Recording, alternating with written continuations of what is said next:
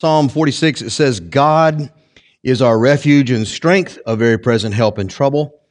Therefore we will not be afraid, though the earth changes, though the mountains are shaken into the heart of the seas, though its waters roar and are troubled, though the mountains tremble with their swelling. There is a river, its streams delight the city of God, the holy place of Elyon.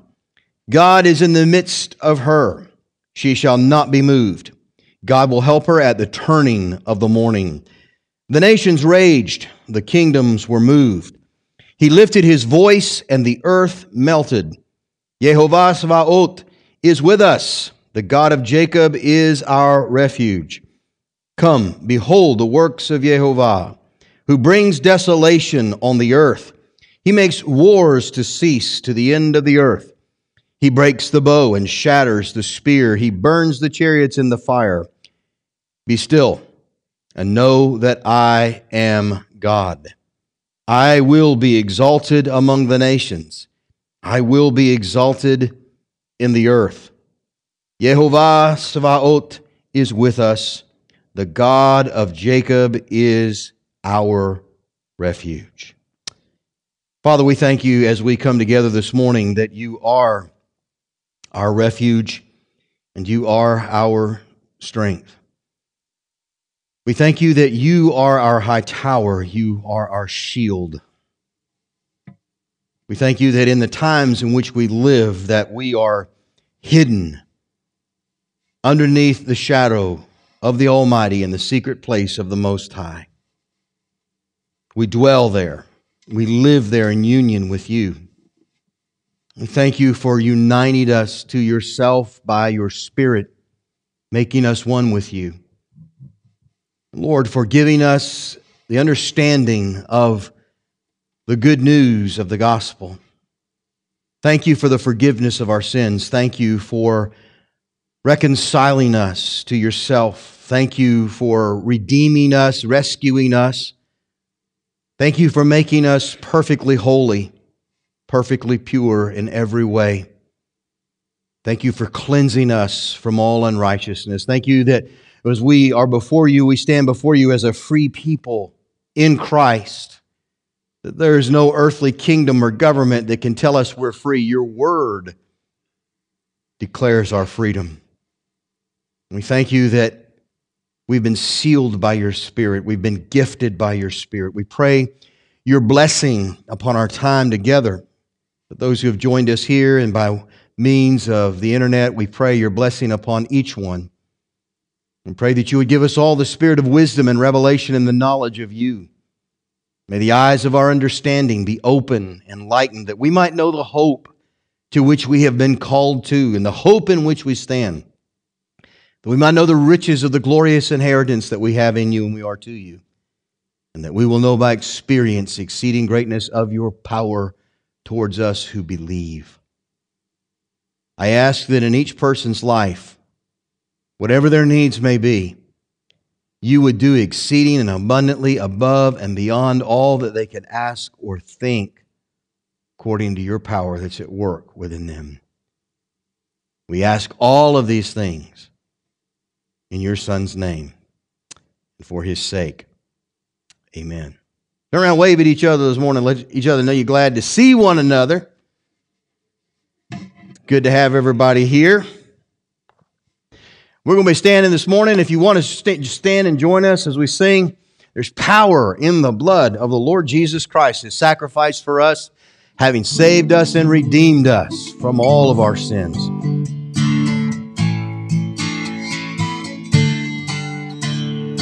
Would you be free from the burden of sin? There's power in the blood, power in the blood.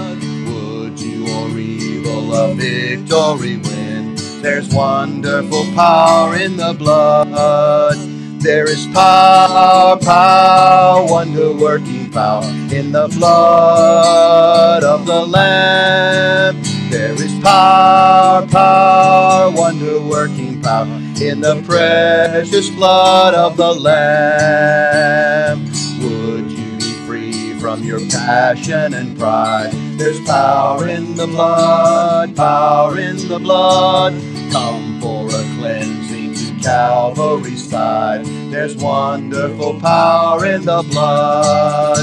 There is power, power, wonder-working power in the blood of the Lamb. There is power, power, wonder-working power in the precious blood of the Lamb. Would you be whiter, much whiter than snow?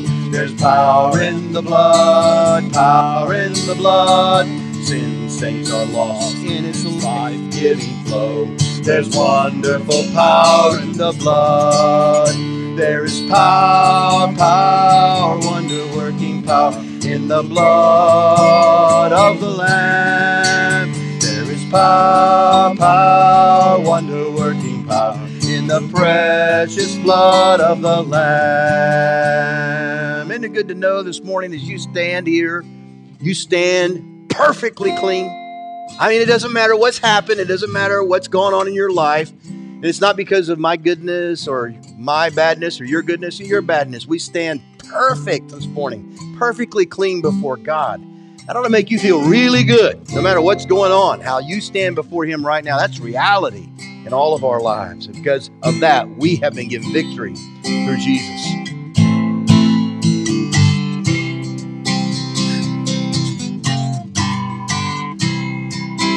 I heard an old story, how my Savior came from glory, how He gave His life on Calvary to save a wretch like me. I heard about His groaning, of His precious blood's atoning. Then I repented of my sin, and I won the victory. Oh, victory in Jesus, my Savior forever. He sought me and He bought me with His redeeming blood. He loved me ere I knew Him, and all my love is to Him. He plunged me to victory beneath the cleansing flood. I heard about His healing, of His cleansing power revealing, how He made the lame to walk again and caused the blind to see. And then I cried, dear Jesus, come and heal my broken spirit. And somehow Jesus came and brought to me the victory. Oh, victory in Jesus, my Savior forever. He sought me and bought me with His redeeming blood. He loved me ere I knew Him, and all my love is to Him. He plunged me to victory beneath the cleansing flood. Amen. We have victory because of the love of God for us.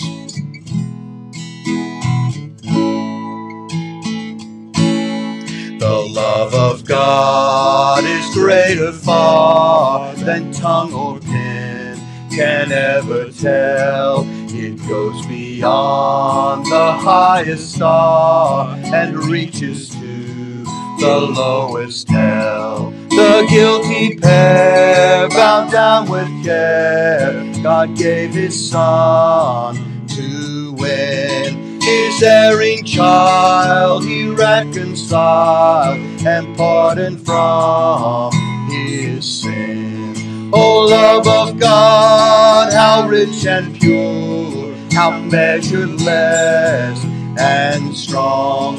It shall forevermore endure, the saints and angels' song. When years of time shall pass away and earthly thrones and kingdoms fall. When men who hear refuse to pray, on rocks and hills and mountains call.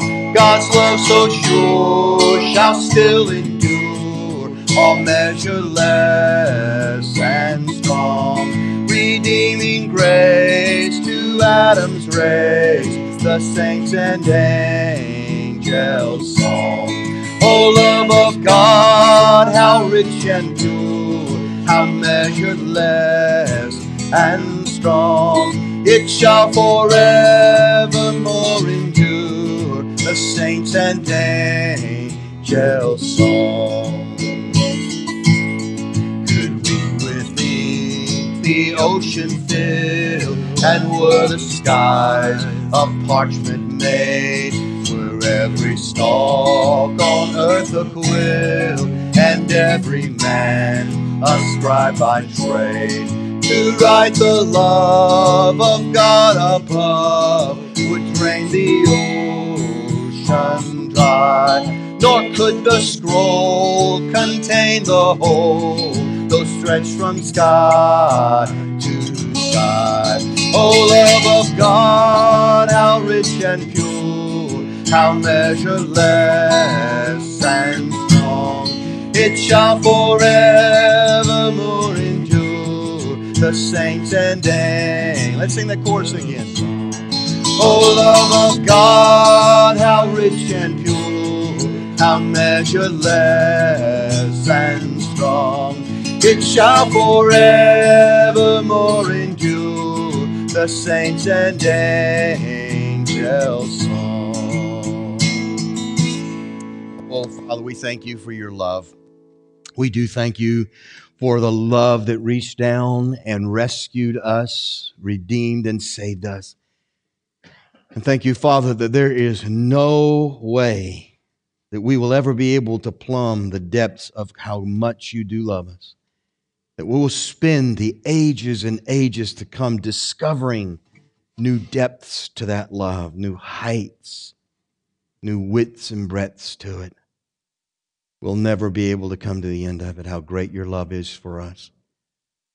And we thank you, Father, that this love, this victory that we've sung about this morning, through the blood and the sacrifice of yourself, your Son, on the cross, has given us absolute and complete and total victory over the villain in the story of redemption. We pray that you will help us to see and understand the Word as we read this morning, as we talk and share. We pray that our hearts would be open to receive from you. Be very aware of the battle that we're in and the war that we are in the midst of. But already thanking you that we fight from a place of victory, not to gain it, not to move toward it, but from it and in it. For it's in Jesus' name we pray. Amen. All right, you may be seated. Let's open up our Bibles to the 12th chapter of the book of the Revelation. Revelation chapter 12. We're going to look again this morning a little bit more at the villain we started talking about last week that was introduced to us in the 3rd chapter of Genesis in the midst of the Garden of Eden. This fallen cherub that rebelled against God. We're not given any real understanding of when this rebellion took place. There are a lot of theories out there when Satan's rebellion took place. There are some that say that this rebellion took place between Genesis 1:1 and Genesis 1:2, and there's a theory among theologians called the gap theory that says there was a space of who knows how many ages between Genesis 1:1 and 1:2, and that somewhere in that time period that there was a rebellion that took place that Satan led against God. We don't know. We don't know when it happened. We just know that it did. And we know that God's work of creation, when He finished on the 6th day, He declared everything very good and what He had made here in this present creation. And so this villain is introduced to us. We saw that he was originally a mighty cherub. He had immediate access and nearness to the very presence and throne of God, that he was a beautiful creature, that he was very, very wise, had a great deal of understanding and insight, but at some point in and after his creation, he fell. Pride got the best of him. The scripture tells us that he became consumed with his own beauty and his own pride. And not only that, he was not content with the position that God had given him in the council. And he decided that he wanted to be the Most High. He wanted to replace God and wanted to sit upon the throne in the sides of the north among the council. He wanted to be the chief among all of the Elohim, that heavenly council that are talked about in Psalm 82. As a result of that, he was cast down. And then he comes into this garden and he tempts Adam and Eve to disobey and rebel against God, to join him, as it were, in his rebellion. And as we said last week, it was no shock for Eve to see this kind of a creature there. Adam and Eve were very much aware of the heavenly council. Maybe they had interaction with them from time to time. So speaking to this being was not a shock to her. After all, they walked with God in the cool of the day. That was their habit. And so when this suggestion was made and the temptation was brought to her to eat of the tree of the knowledge of good and evil, they also obviously disobeyed, and as a result, death entered into the world. Sin and death came into humanity. This nature, this lower nature, as it were, this sense within us that leads us to rebel against God and to disobey Him. It entered in, but the key thing was that death was brought into the creation. And of course, God cursed the serpent. God cursed the Nakash. That's what he was called, this cherub. He was cursed to be beneath the earth, as it were, the lower regions. Adam's toil in the earth was increased, and that things wouldn't come up as naturally and as easily as before. Eve's pain in childbearing was greatly increased. Not to say she wouldn't have experienced any kind of pain prior to that, but the scripture says that God said your pain will be increased, as it were, in the labor and the giving and bringing forth of children. And so this villain starts there that we get introduced to in chapter 3, but he runs through the pages of scripture, but he really gets a great deal of notoriety and attention in the New Testament, because the thought and his understanding of this villain in the Old Testament came to a greater clarification in that Second Temple period that we've talked about between 500 BC and the time of the birth of Jesus. There was a rule all the nations with a rod of iron, and her child was caught up to God and to His throne. Then the woman fled into the wilderness, where she has a place prepared by God, that there may be nourished, that there they may be nourished her 1,260 days. And there was war in heaven. Michael and his angels made war with the dragon. And the dragon and his angels made war, but they did not prevail. And there was no longer a place for them in heaven. And the great dragon was thrown down, that old serpent, he who is called the devil and Satan, the deceiver of the whole world. He was thrown down to the earth, and his angels were thrown down with him. Then I heard a loud voice in heaven saying, now the salvation, the power, and the kingdom of our God and the authority of His Messiah has come. For the accuser of our brothers has been thrown down, who accuses them before our God day and night. And they overcame him by the blood of the Lamb, by the word of their testimony, and they did not love their life even to death. Child. And 2 wings of the great eagle were given to the woman, that she might fly into the wilderness to her place, so that she might be nourished for a time and times and half a time from the face of the serpent. And the serpent spewed water out of his mouth after the woman like a river, that he might cause her to be carried away by the stream. The earth helped the woman, and the earth opened its mouth and swallowed up the river which the dragon spewed out of his mouth.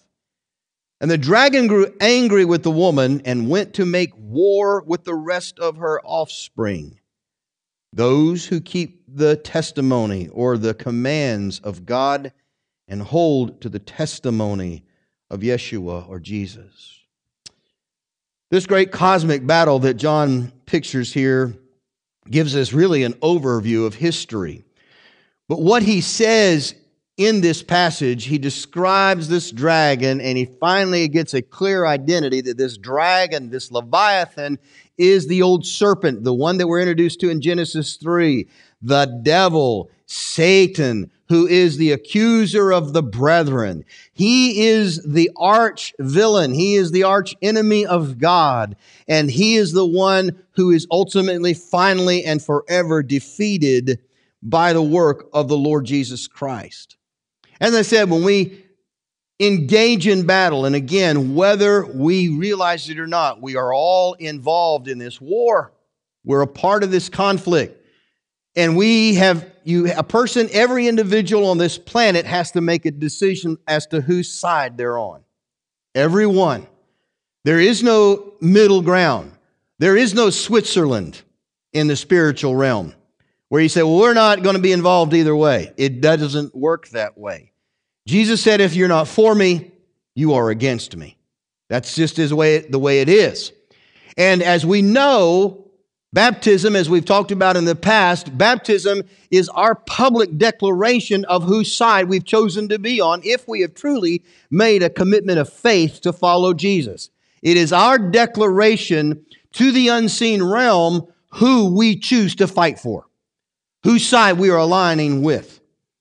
And we have confessed Christ as our Lord, as our commander, as our general, the one under whom we have given our allegiance and that we are following into battle. But as a result of us being a part of this battle, as we said last week, it's very vital that we understand and we know about this enemy that we face. And so when we come to the New Testament, we saw a number of things last week in the Old Testament scriptures about him. When we come to the New Testament, we find, again, more development in describing our enemy. And the description of this villain in the New Testament is mainly given to us through titles and names by which he is called. Because remember, names always will, in the scripture, represent a person or a being's character, their nature, their activity, their purpose in the world. So let's look, if you will, over in the 4th chapter of Luke, and we'll find this first description that is given. And this takes place at the temptation of Jesus after he's been baptized by his cousin John in the River Jordan. And we find an interesting statement here in Luke 4 of immediately after being baptized, what happens? What the Spirit of God does with the Son of God and where he takes him. And it's significant. In Luke 4, verse 1, it says, and Jesus, full of the Spirit, returned from the Jordan and was led by the Spirit into the wilderness for 40 days, being tempted by the devil. Now, the word for devil there, the idea there is the word, it's the idea of an adversary. Someone who is an adversarial role against another. They are opposing them. So he has been led by the Holy Spirit into the wilderness to face the adversary. And it says that he ate nothing in those days. Afterward, when they were completed, he was hungry. And the devil, the adversary, said to him, if you are the Son of God, command this stone to become bread. And Jesus answered and said to him, it is written, man shall not live by bread alone, but by every word of God. The devil then, leading him up on a high mountain, showed him all the kingdoms of the world in a moment of time. And the devil said to him, I will give you all this authority and their glory, for it has been delivered to me, and I give it to whomever I want. If you therefore will worship before me, it will be yours. Now, that statement, just think about this, gives a whole new meaning to taking a knee before anyone. And Yeshua, Jesus answered him, "Get behind me, Satan, adversary. For it is written, you shall worship Jehovah your God, and you shall serve him only." And he led him to Jerusalem, and set him on the pinnacle of the temple, and said to him, "If you are the Son of God, cast yourself down from here, for it is written, he will put his angels in charge of you to guard you, and on their hands they will bear you up, lest perhaps you dash your foot against a stone." Jesus answering said to him, "It has been said, you shall not tempt Jehovah your God." Now when the adversary, the devil, had completed every temptation, he departed from him until another time. Now what's significant about this? Well, one of the things that's significant is we have the two main combatants facing off with one another. Face off. It's as if Jesus has entered the Colosseum now as the great heavenly gladiator. And now he is facing the villain, the arch foe of all of humanity. And this foe has been doing everything possible that he could, as we saw in Revelation 12, up until this point in history, dealing with and standing against the people of Israel and the people of God to corrupt humanity, to keep this one from coming into the world. But he was not successful. He was not able to do that. Even with, as John said in Revelation 12, how that when this child was born, he was waiting to devour him. Herod slaughtering all the children, the male children of 2 years and younger, waiting to slaughter him. He did everything he could, but he could not stop. He knew that there was no way he was going to be able to do what he wanted to do and stop the Messiah from coming. And so now they've entered into, but he realizes this being that he's dealing with is fully human.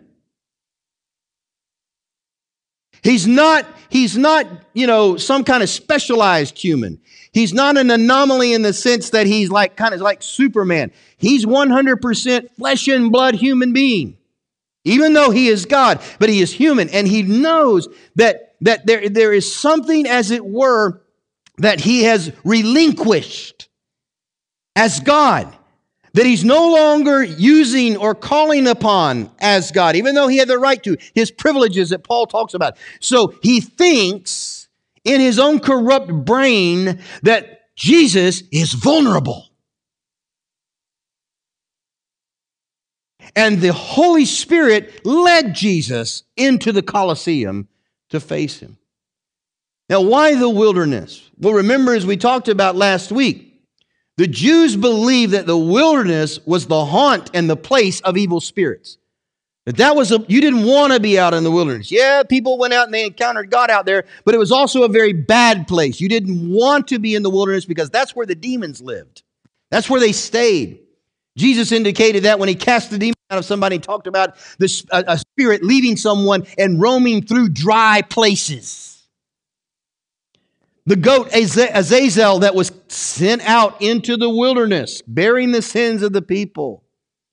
Because they believed that that's where the demons were. So Jesus is led out into the lair, as it were, of the evil one and his hosts. He's out there in the midst. It says Matthew describes he's out there with the wild beasts, as it were. And then these temptations begin to come. Now, what we have to understand is that Jesus, when he came, he was a representative. He was a representative of all mankind, right? He represented all humanity. We know that. He's the last Adam. But he also represented the nation of Israel as the perfect and absolute complete Jew. And remember, when Israel was led out of Egypt, they went through the Red Sea. They went to the mountain of God. Then they went through a small time of journey in the wilderness to go to the edge of the promised land. And remember, when they got to the edge of the promised land, they sent in the spies. The spies came back with a report about the giants being in there, 10 of them said, no, no, no. Joshua and Caleb said yes. And of course, the people of Israel listened to the 10 naysayers, and they did not believe God. As a result, they were judged by God, and they had to wander in the wilderness for how many years? 40 years, because they failed. Jesus comes along, and he is the new Israelite. He is the chosen one. He also goes through. We know that baptism, as Paul tells us, is symbolic of the Red Sea. It's a picture of the Israel going through the Red Sea. So Jesus is baptized, representing Israel, representing all humanity, turning us, because it was a baptism of repentance, but Jesus didn't have any sin to be repented of, but he was representing us. So he's turning humanity back to God. He's turning Israel back to God, as it were, as their representative. But then he is led by the Spirit into the wilderness for 40 days, equating to those 40 years in the wilderness that Israel wandered around in. The reason why Israel wandered around in the wilderness for 40 years, we read it the other week in Deuteronomy 32, 15 through 20. God said that they were seduced by demons and doubted God. As a result, they paid the price and the penalty and were not able to enter into the promised land. Jesus goes out into the wilderness, and he's not encountering demons. He's encountering the villain. He's encountering the head one of all, the one in all the authority and power that is his as the leader of the hosts of hell. He's engaging him as the representative of Israel. And the devil, of course, tempts him. His adversary tempts him with his hunger. He tempts him with the authority. And it's interesting. Satan says to Jesus, that's all he wanted him to do, was take a knee. That's it. Just take a knee. You don't have to say anything. Just take a knee.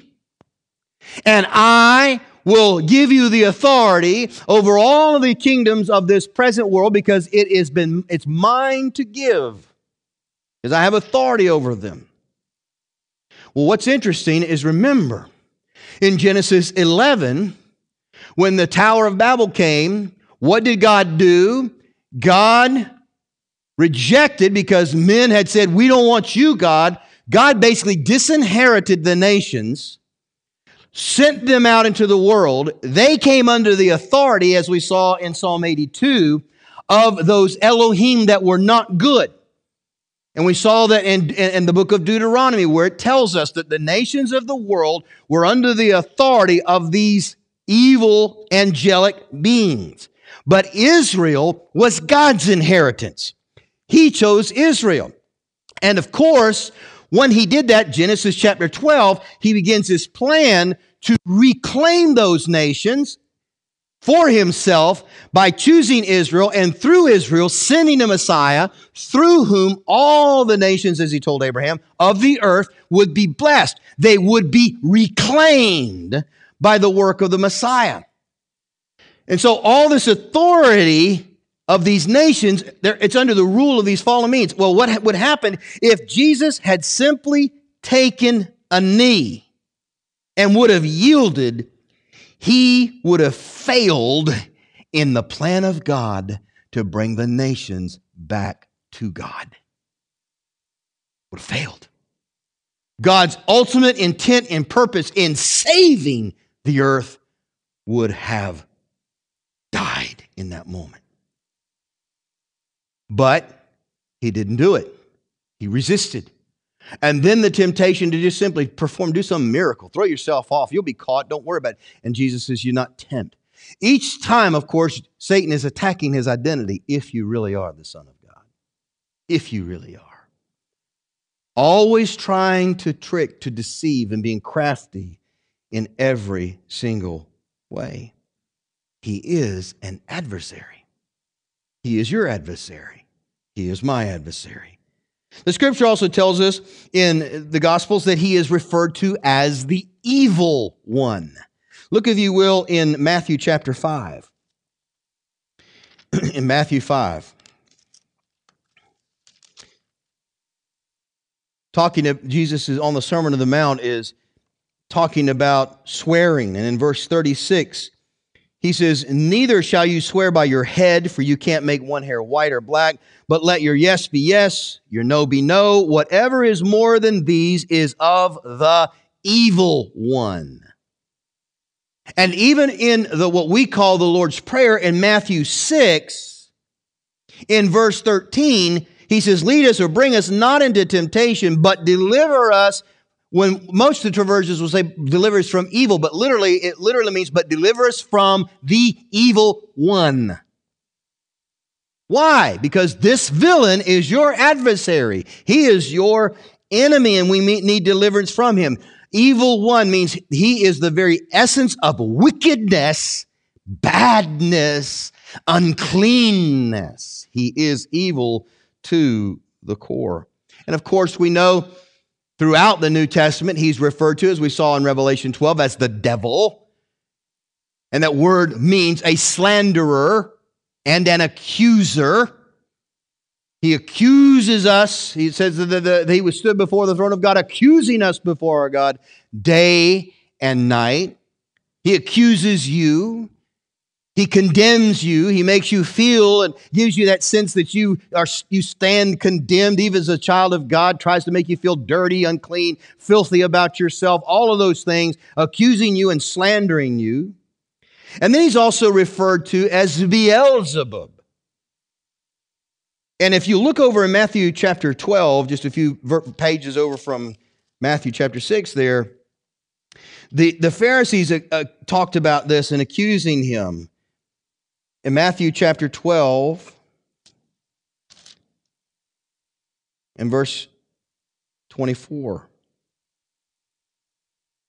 But when the Pharisees heard it, they said, this man does not cast out demons except by Beelzebul, the prince of the demons. Now, Beelzebub is basically tied in and associated with the god Baal, or some people call him Baal, but Baal in the Old Testament. Now, guess Baal in the Old Testament worshipped among the Canaanites and all those other nations around Israel.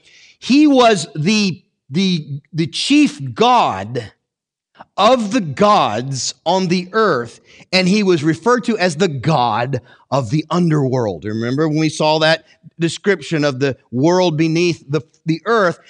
They saw the ruler of that realm as Baal. That's who it was. And so, again, remember when Satan was cursed in the garden last week, God cursed him to the ground, but remember, it wasn't to the earth. Adam was of the earth, but it literally meant the realm beneath the earth, the realm of the dead. Isaiah tells us that. Ezekiel tells us that. So him being referred to as Beelzebub is very apropos. He's the god of the gods of this world, and as it were, the Lord of the dead, the realm of death. Now, this adversary has a dominion.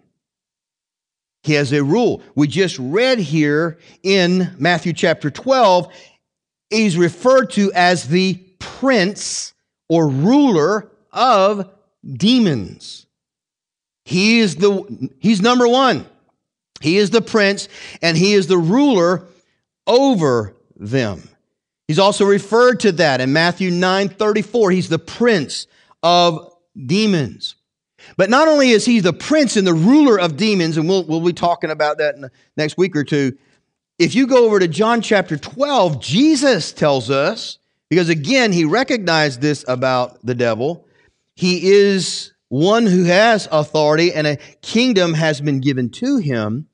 Jesus in John chapter 12 and verse 31 says, now is the judgment of this world.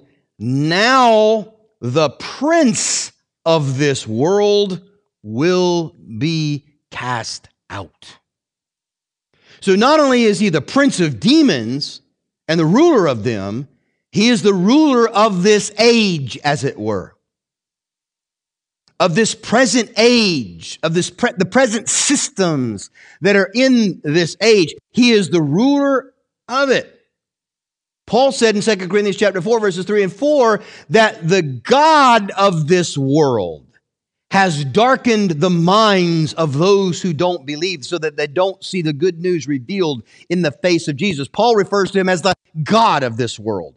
The ruler of this world, Jesus calls him.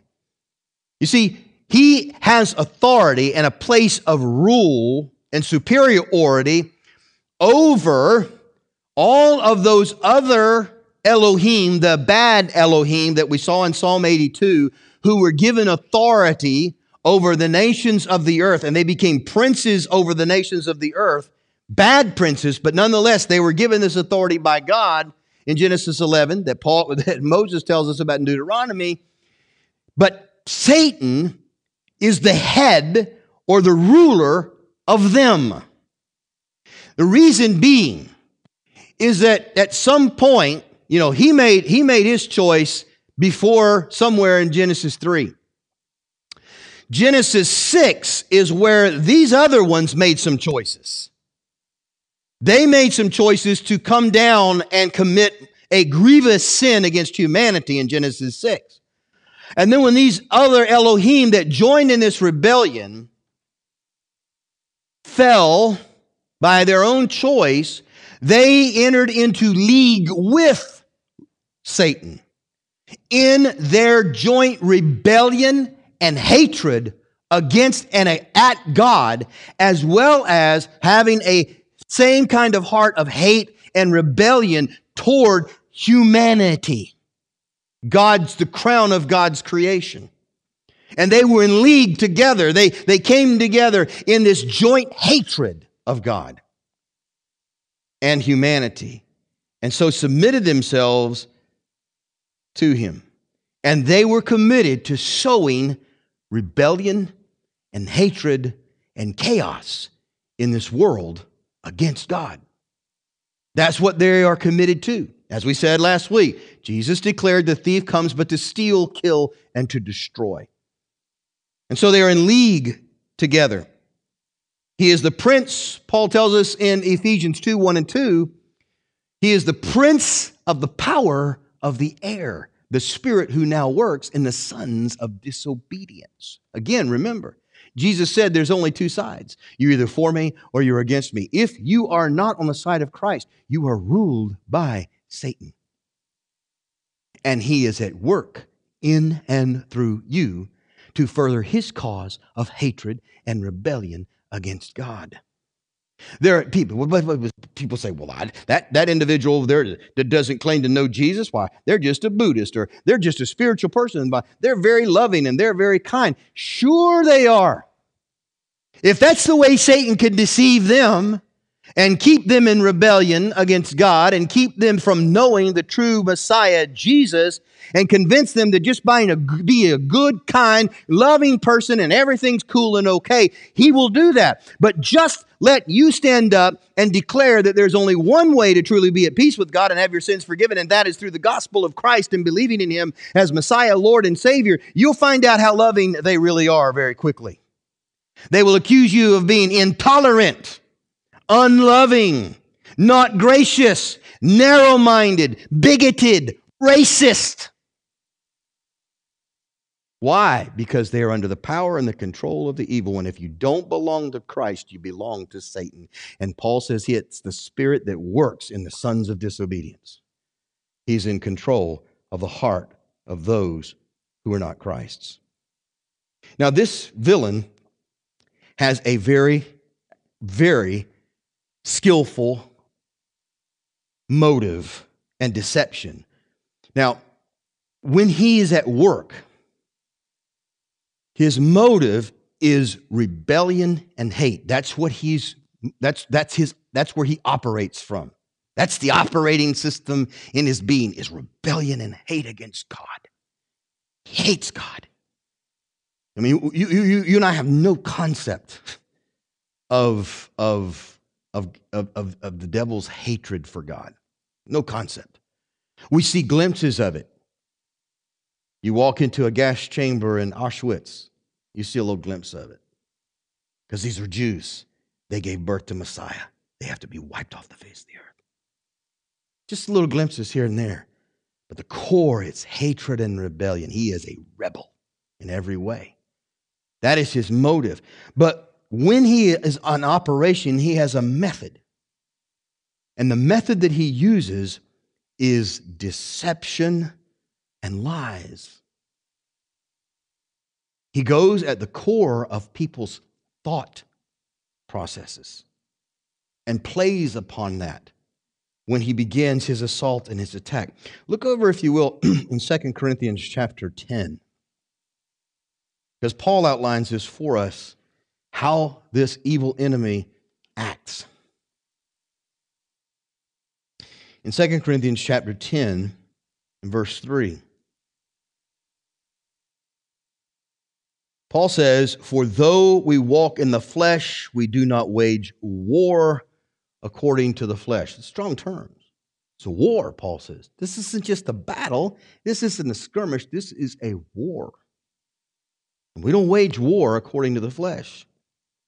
For the weapons of our warfare are not of the flesh, but they are mighty before God to the throwing down of strongholds, throwing down imaginations and every high thing that is exalted against the knowledge of God, and bringing every thought into captivity to the obedience of Messiah. What Paul is describing there, he's describing a fortress. And that fortress is in the mind. And so this is what Satan does. Satan, here's somebody, happy person, but he fires a thought or a belief into the mind of a human being. A lie, a deception. And he fires it long enough, educating them, reinforcing that thought, reinforcing that belief. That thought becomes, it becomes a belief. I mean, it's just changed. It becomes a belief. That belief then takes shape. That belief takes shape in actions, deeds that people begin to do. Because it started with a thought, a deceptive thought that entered their mind that became a strong belief that resulted in actions that these people began to take, or a way of life, things they began to do. They carry their thoughts out. They carry their beliefs out. This is where most of what we call isms come from in the world. Fascism, socialism, communism, even capitalism. There are inherent things that are evil even within that many times. All the isms, religious, political, social, these are belief systems that lead people to actions. Now, him being a hater and a rebel against God, the thoughts and things that he's planting in people's minds, the beliefs, he wants to be inherently rebellious and hateful toward God, deceiving people, leading them astray, away from God, that are going to result in them doing things in the earth to one another and to others that will manifest this hatred and rebellion against God, against His authority, and against His ways. And Paul is telling us here that when we war, the good news of the gospel, the truth of the Word of God, the truth of Christ, that powerful weapon that we have assaults those big, powerful fortresses that are built in people's minds and begins to tear those things down, exposing the lies of their beliefs, revealing the sinfulness of their actions, that the Holy Spirit then uses to bring an awareness to their mind and understanding of who Christ is and their need for Christ. They then humble themselves, repent of their sin, and trust Christ and join His kingdom as a result of the weapons that we use in the proclamation and declaration of the gospel in the power of the Holy Spirit to destroy these false isms that have deceived people. Paul, in the next chapter, in 2 Corinthians chapter 11, says, I wish in verse 1 that you would bear with me in a little foolishness, but indeed you do bear with me, for I'm jealous over you with a godly jealousy, for I married you to one husband that I might present you as a pure virgin to Messiah, but I'm afraid that somehow as the serpent deceived Eve in his craftiness, so your what? Minds might be corrupted from the simplicity that is in the Messiah. Where is the war at? In the mind. What does Satan do? What has he done? Even we look at our own society. Where if again, you give someone who knows what they're doing, a child, for the first 4 to 7 years of their life to educate them, to teach them, to train them, and instill things in their mind, and they will be yours for the rest of their life, barring the intervention of Jesus. People that are very well versed in psychology understand that, knowing how to train. An educational system that is anti-God, anti-Messiah, anti-truth, filling children's minds with lies. That goes to a university system where that has just exploded. Where they come out of that university system thinking in ways totally contrary to the ways of God, questioning everything in the world, not anymore. How many Christian, quote unquote, Christian kids, you know, that they were fine and dandy, you thought, all the way till they went off to college and came back. And then all of a sudden they don't even believe in God anymore. They don't want anything to do with God anymore. They don't want it. Why? Because of the assault on the mind.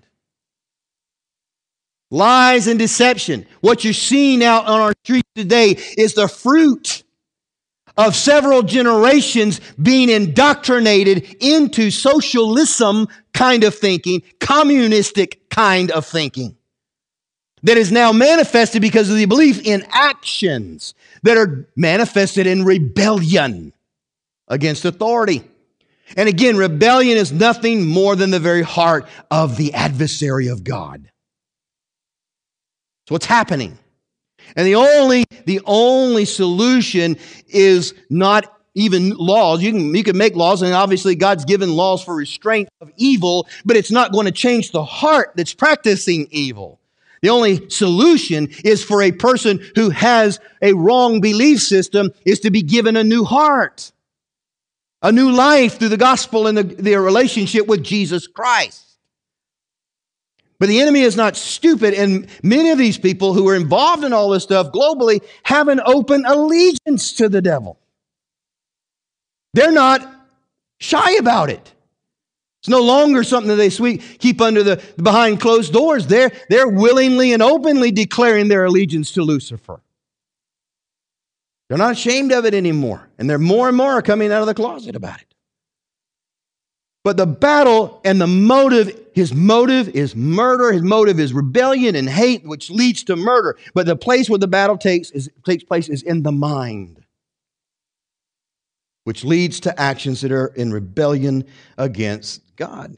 And the murder that results is the destruction of humanity.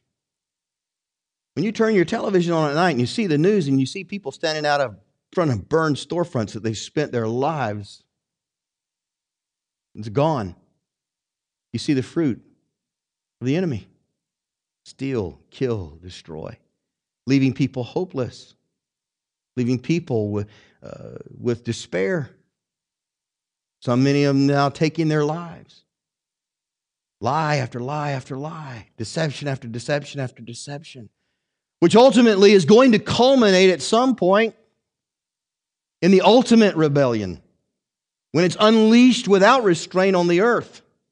You think it's bad now. You haven't seen anything. This is kindergarten compared to what the Scripture says is coming. Once evil is unrestrained and allowed to run rampant in the earth, and it will be. When Revelation 9 talks about that bottomless pit being opened up and the spirits that are there that have been imprisoned up until this time are unleashed for a period of time on this earth, you have not seen anything to what's coming. It's all rebellion and hatred against God. Now, the truth is, this villain has been defeated. This villain was defeated in two specific places. First was the ministry of Jesus. When Jesus came into this world, the night he was born, as I've told you before, it was just like the paratroopers being dropped into France on June 6, 1944. That was the drop. He entered into enemy territory, and he knew it. And the enemy began immediately to try to annihilate and kill him. Herod's edict to destroy all the children. Throughout his life, all of those things, God the Father protected him, but he dropped into enemy territory. But we know what the ministry of Jesus was all about. Look, if you will, real quick into Acts chapter 10. And close in just a moment. In Acts chapter 10, verse 38, where Peter is preaching and he talks about Jesus coming.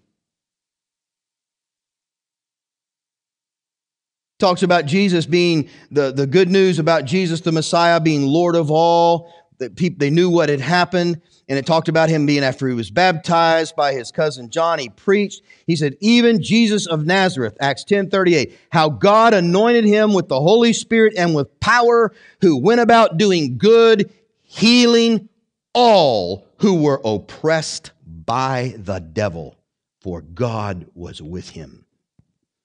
Everything he did, he was going around people's lives, tearing their chains off, liberating them, setting them free, forgiving their sin, healing their bodies, opening blind eyes, raising dead bodies, casting demons out of people, liberating them, setting them free from the murder and mayhem of the evil one. That's what John said he came to do.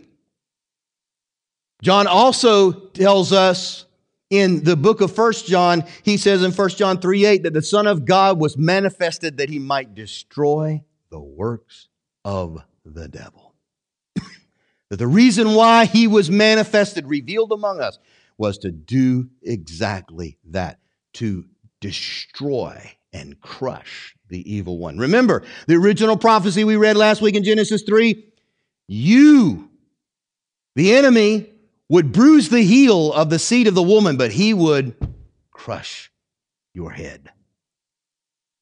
And that's exactly what Jesus began to do in his ministry. But there was not a culmination to it until his murder. When he was murdered on the cross, that was the undoing of the evil one. The evil one and all of the minions and forces of Satan did not know what the cross was all about. Paul tells us that in 1 Corinthians 2, that if the rulers of this world had known what they were doing, they would have never crucified the Lord of glory. They were complicit in their own destruction. They did not know that in his dying, the old Adam was dying and mankind was being liberated from sin. They didn't know that the sins of the world were being carried away by the one hanging on the cross, and Satan would no longer have anything to accuse anyone of. They did not know that when he was laid in the grave, that death, because he was sinless, had no claim upon him, that the Lord of the realm of the dead could not hold him captive. And that he would march forth victoriously from that grave with the keys of Hades and death swinging at his side. And that when he would ascend to the right hand of the Father, and all authorities, principalities, kingdoms, and dominion name would be under his feet. They didn't know that. Satan was defeated. This is why we read in the opening, John said, they overcame him. Why? How? By the blood of the Lamb. By the sacrifice of Christ. And by the word of their testimony. Remember, I've told you before, it's not, well, I got saved when I was 9 years old. The word of your testimony is the good news of the gospel. The word of your testimony is the word of God. That's how we overcome now. We are more than conquerors now because he has conquered for us. And so this villain throughout the pages of Scripture that we see, who's going to have one last gasp. It's kind of like somebody that's been mortally wounded and they're lying on the ground and they're dying. And they're fighting and struggling to stay alive. He'll have one last gasp that we see in the book of the Revelation of rebellion against God. He will try to have his own unholy trinity like God has the Holy Trinity. He will try to have a man of sin who will lead a rebellion just like Nimrod did against God. He will try. He will do all of that. But Revelation 19 says the heavens will be opened. The Son of Man will come forth riding on a white horse, as it were, with the armies of heaven behind him. And he will slaughter and destroy all of his adversaries and foes in the earth. And that dragon will be bound, chained, and cast forever into the pit of ruin, never to be heard from again. He's defeated. But the fact that he's defeated, again, remember, as I told you, dropping in 1944, the Germans knew that it was their last gasp, and they said more casualties took place between June 1944 all the way to the end of the war than almost up to that point. They were fighting tooth and nail. It was their last gasp. That's why you see the things happening in the earth today. It's his last gasp. He's fighting tooth and nail, and he will take everyone down that he can with him because he is a rebel. He hates God, and he hates you. But you stand as a victorious warrior. You do not have to be captive. You do not have to be a victim to his ploys or his lies. You are more than a conqueror through him who loved you. In Christ, nothing is impossible. All things are possible. You're not defeated. You stand victorious. But I will guarantee you this, when we do fall and we are defeated and we succumb in a battle, it always starts right there with a lie. And his craftiness to deceive us. That's why we have to be aware of the truth of who we are and what God has done for us in Messiah. That clear? All right, let's pray. Father, thank you for the victory that we have in Jesus. And we thank you for the fact that we are more than conquerors. And I pray for each person who is here and who's watching that you will give them the assurance, first and foremost, that they have a relationship with Jesus, that they're not currently on the wrong side. And that they will, if they don't know Christ, they will repent of their sin, that they will simply in their own heart cry out and ask you, Jesus, to be their Lord and Savior and trust you to be that for the forgiveness of their sins. And they will swear and give their allegiance to following you. Help us as your children to stand bold, to stand firm, and to fight the good fight of faith. Be faithful, as we read earlier, even unto the death. For it's in Jesus' name we pray. Amen. Kenny? Let's stand together as we sing the song in closing.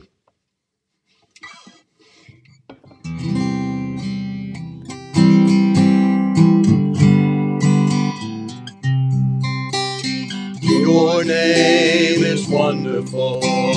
Your name is wonderful. Your name is wonderful. Jesus, my Lord. You are the mighty King, Master of everything. Your name is wonderful. Jesus, my Lord. You're the great shepherd, the rock of all ages, Almighty God, you are. Bow down before you, love and adore you.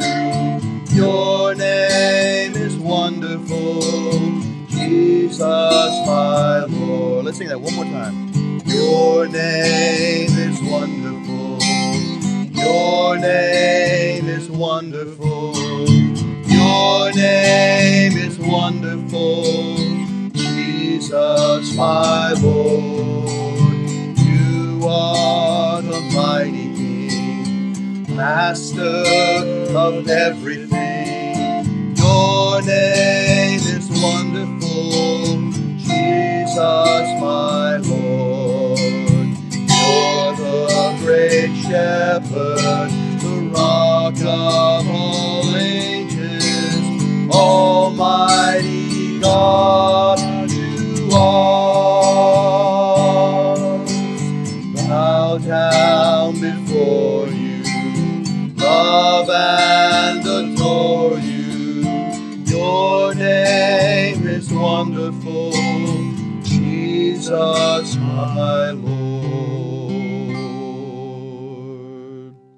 As we go today, be blessed. If you need prayer, you've been watching by way of internet, you feel free to comment in the section. Let us know. We can certainly be glad to pray for you. Any questions that you have, feel free to post those there as well. We'll do our best to answer those. And may the Lord bless you. May He protect you. May He make His face shine upon you and be gracious to you. May the Lord lift up His face upon you and give you His peace. May you be blessed. Go in Jesus' name. And are we victorious? Yes, we are. You go out and live that victory, all right? Be blessed as you go.